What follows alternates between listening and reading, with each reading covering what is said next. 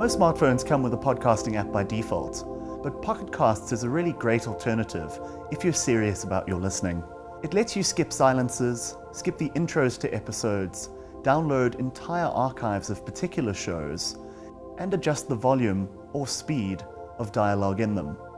If you're serious about listening to podcasts, you probably owe it to yourself to look at Pocket Casts.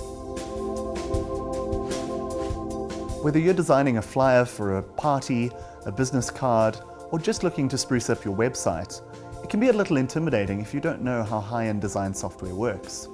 One of the great alternatives to this is Over.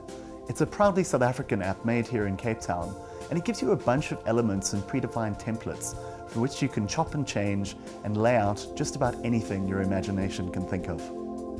Keeping track of expenses between a number of people can be tricky, but Splitwise is here to help. It'll let you create groups or track particular events, and anyone who has the app can add and remove items from it. At the end of the day, when it comes time to settle up, it works out the most efficient way to ensure everybody gets what's owed to them and nobody's left feeling shortchanged. What happens when you take machine learning, image editing, and some of your favorite photos and mix them all together? Well, you'd probably get an app like Prisma. Prisma uses machine learning to replicate the styles of famous artists, only the canvas is now your own pictures. It's incredibly smart, and whether you're looking for a new profile pic or just want to jazz up something you snapped over the holidays, Prisma produces incredible results with little to no know-how. And the best part? It's totally free.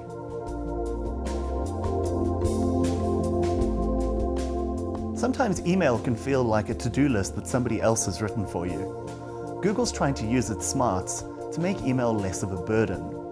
Its app, Inbox, has only gotten better over the last year, and what it does is smartly categorize your mail and make sure that things like travel information and other details from mails that you may not want to have to go into each and every time are presented right up front and available at a glance.